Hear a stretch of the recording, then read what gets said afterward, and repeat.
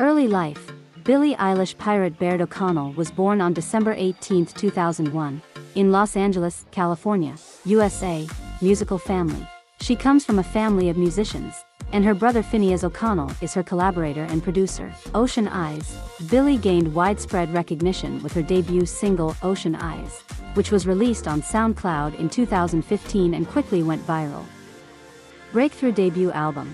Her debut studio album, When We All Fall Asleep, Where Do We Go? 2019, catapulted her to global stardom. It featured hit songs like Bad Guy and Bury a Friend. Youthful success. Billie Eilish became the youngest artist to win the 4 major Grammy Awards in a single year. Record of the Year, Album of the Year, Song of the Year, and Best New Artist in 2020. Unique style. She is known for her unique style, characterized by baggy clothing and a distinctive, whispery singing voice. Multiple chart toppers.